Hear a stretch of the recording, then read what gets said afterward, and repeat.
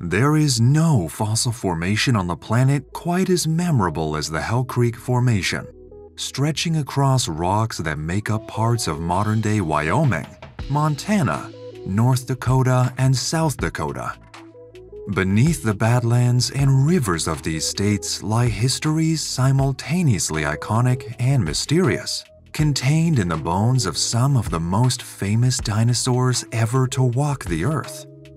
At the same time and in the same place as the mighty Tyrannosaurus rex walked Triceratops, perhaps the most famous of all ornithischian dinosaurs. This huge tank of an animal, equipped with the instantly recognizable horns that provide its name, lived in large numbers along the floodplains and in the woodlands that composed Hell Creek over 66 million years ago. In today's video, we will be meeting this dinosaur up close, examining what it looked like, where it lived, how it survived, and how it was eventually discovered. This is a journey that takes us back to the Late Cretaceous Period, the very last stand of the non-avian dinosaurs, and the final act of the epic Mesozoic Era. Sit back and relax as we take you on a tour through time to meet Triceratops, one of the most famous dinosaurs ever to walk the earth.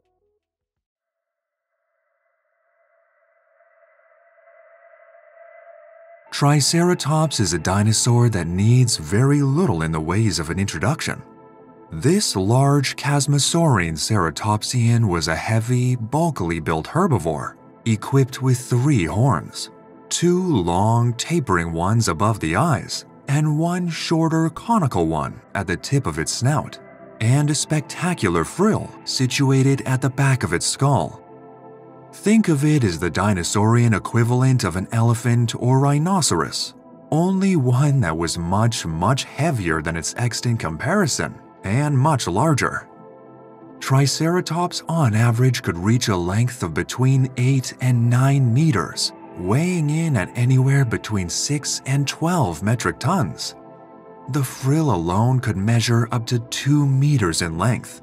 That's longer than the average height of a fully grown man, and the horns were around 1 meter each. Moreover, the frill was bordered by osteoderms, tough bone protrusions that would have reinforced the structure. The skull was amongst the largest of any known land animal, measuring around 1/3 of the length of the dinosaur as a whole. The animal's mouth was tipped with a beak, with its nostrils sitting just behind it. The beak was toothless, with replaceable tooth batteries stacked in the back of its mouth, which would have helped the dinosaur grind down tough vegetation. Behind the skull, Triceratops followed the typical body plan of a chasmosaurine ceratopsian. These were well-fortified animals, capable of standing their ground with 4 thick, strong limbs, a heavy body, and a short neck. Each limb was tipped with a foot that ended in 4 hooves, structures that had become commonplace amongst ornithischian dinosaurs by the end of the Cretaceous period. The animal's body was reinforced furthermore by the presence of ossified tendons, essentially tendons that turned into hardened bone as the animal progressed through life, running straight down its vertebrae. The animal's body was covered in tough scales, some of which rise up from the skin slightly, as has been discovered in incredibly well-preserved fossils. The Triceratops genus contained 2 species of large ceratopsian dinosaur, Triceratops horridus, the type species, and Triceratops prorsus. At first glance, these 2 species were very similar, but there were subtle differences, most of which could be found by looking at the horns. Triceratops horridus could be identified by its short nasal horn and long forward-facing brow or orbital horns. Its snout was also slightly more elongated than its cousin. Triceratops prorsus, on the other hand, boasted a slightly longer nasal horn and orbital horns that curved upwards at the tips. It also had a slightly shorter snout than Triceratops horridus. Interestingly, the two species of Triceratops have been found at different stratigraphic levels within the rocks of the Hell Creek Formation, which points towards the fact that they did not live at the same time. Triceratops horridus lived slightly earlier and is thought to have been an ancestor of Triceratops prorsus. This is a particularly rare occurrence, where we can actually see a direct ancestor of one dinosaur to another. Other residents of Hell Creek, however, such as Tyrannosaurus rex, live together with both species, coexisting alongside them for several million years.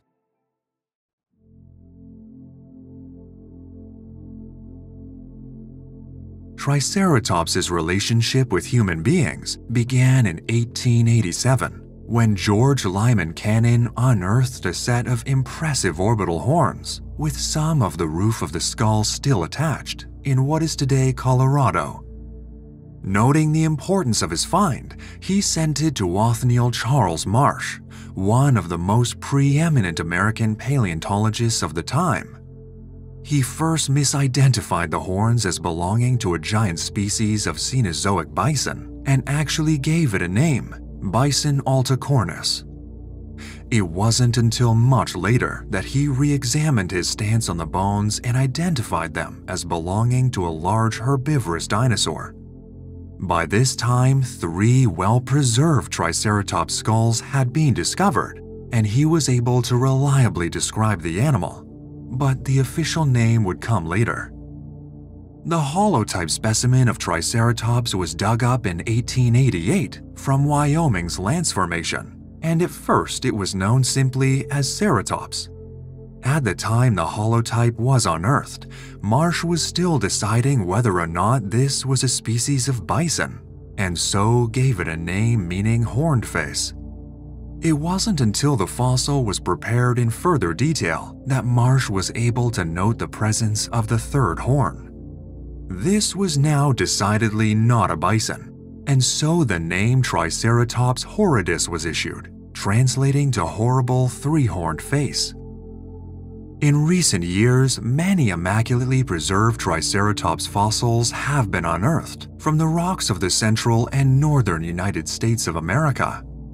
One such find made international headlines in 2014, discovered by Craig Pfister, and later nicknamed horridus.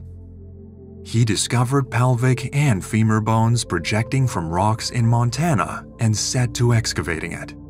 The process took more than 1 year, and by the time it was finished, Pfister noted that he had discovered one of the most complete Triceratops specimens known to the fossil record.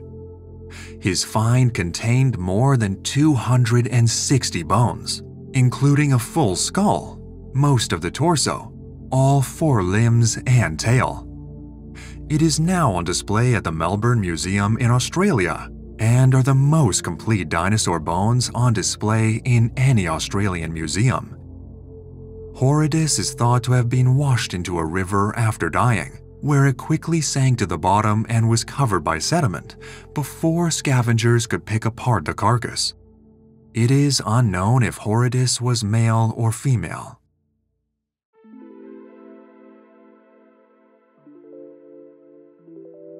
Triceratops was a definite herbivore, indicated by their columns of tooth batteries adapted to feeding on tough vegetation.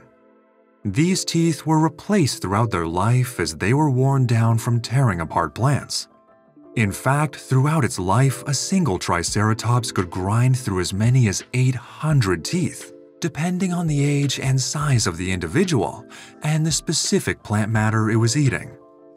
Judging by the plant matter available at the time it lived and the build of the teeth, paleontologists have suggested that Triceratops' favorite foods might have been palm leaves and cycads, but potentially ferns too. This could indicate that it spent a lot of time feeding on open plains, much like a modern-day rhinoceros. Scientists have come to this conclusion on the animal's dietary preferences by reconstructing its head, which was hung lower than herbivores who typically feed in trees and taller-growing vegetation. This was an animal that browsed from vegetation that either grew close to the ground or had been knocked over by the animal's weight. The most notable features of Triceratops, the horns and the frill, have been the subject of paleontological debate over the years as to what exactly they were used for. Contrary to popular belief, it is thought that the most likely function of the horns was that they were used in display, possibly when communicating or trying to attract a mate. As such, it has been theorized that the frill would have been brightly colored or decorated with elaborate patterns that would have been particularly eye-catching during courtship. The classic depictions of Triceratops show the animals locked in combat with one another, or with a predator, using their horns to pierce the flanks of a Tyrannosaurus or to spar with a rival male. Surprisingly, there is relatively little evidence for this, and much of it is built on speculation. While it would have been possible for Triceratops to face an attacker head-on and survive in one piece, it is thought that the primary function of the dinosaur's impressive headgear was to display, not to attack. As for the fighting with one another, very few wounds present on Triceratops skulls appear to have been inflicted by the horns of another Triceratops. This isn't to say that the animals did not compete in this way, but it may have been a slightly rarer occurrence than once thought. Triceratops is often shown as an animal that lived in great herds across the plains and woodlands of Hell Creek, but this too is something that is primarily built on speculation. Only one site, in Montana, is known to have yielded Triceratops bones from many individuals in one place, which may represent the dinosaurs traveling as a family rather than a huge herd. However, there may be some other evidence that points to the direction that these dinosaurs did travel in herds. On one Triceratops specimen, the tail features bones that had been co-ossified, or fused together after breakage and repair. According to Illy and Fowler, the paleontologists that described the find, another Triceratops traveling behind the one with the broken tail may have stepped on it, causing the wound. This could point to herding activity. Regardless of the herding behavior, Triceratops was certainly one of the most common dinosaurs of the Hell Creek Formation in its day, making up a possible 5/6 of all large dinosaurs in the region at the end of the Cretaceous. Incidentally, it was also one of the last dinosaurs to survive, witnessing and suffering the effects of the catastrophic and Cretaceous extinction event 66 million years ago.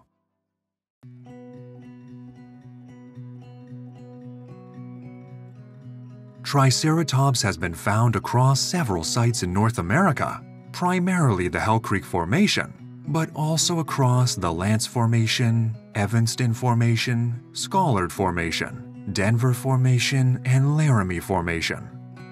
Hell Creek is most notably associated with the dinosaur and was a region of many well-known extinct animals. Next to Triceratops, the mighty Tyrannosaurus was the most famous genus known from Hell Creek and was one of Triceratops's predators. Given the size and weight of Triceratops, it would not have been easy for even a fully grown Tyrannosaurus to tackle an adult. And even if the horns weren't used in defense, the herbivore would still have been able to pack a punch. Other theropods present in the region included cygnathids, feathered relatives of the oviraptorids such as Onzu and Leptorhynchus, ornithomimids such as Ornithomimus and Struthiomimus, and dromaeosaurids such as Achiroraptor and Dakota raptor.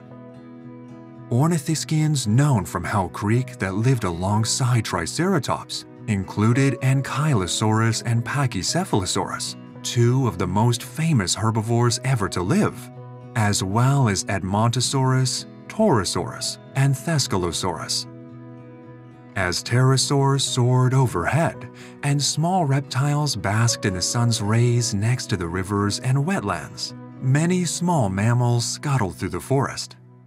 Many of these were diminutive, tree shrew-like mammals, but their day was soon approaching.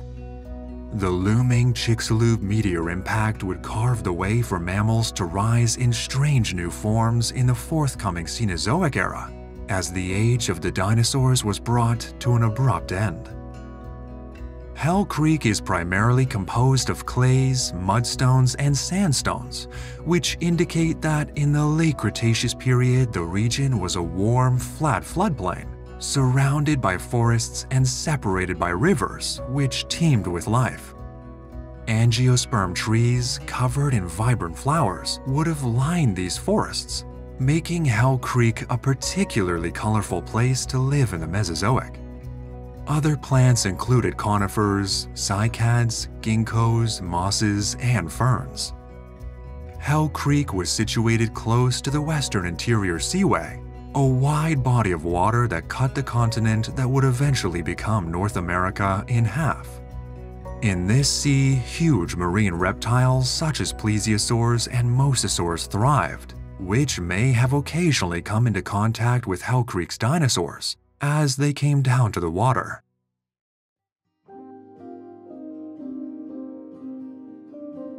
Triceratops had the misfortune of being one of the final non-avian dinosaurs to live in the Mesozoic Era. As the Cretaceous came to a close, so did the reign of animals such as Triceratops, as the meteor that killed the dinosaurs came crashing down to Earth, obliterating everything in its path. The Triceratops that didn't immediately succumb to the impact would have faced harsh conditions in the world they lived in, coated in ash and nearly void of edible vegetation. Eventually, Triceratops would disappear from this world, and their remains would be discovered millions of years later by humans. There is a lot we are still learning about this dinosaur, but with future discoveries, we may be able to unravel the mysteries of Hell Creek and what part Triceratops played in this ecosystem exactly.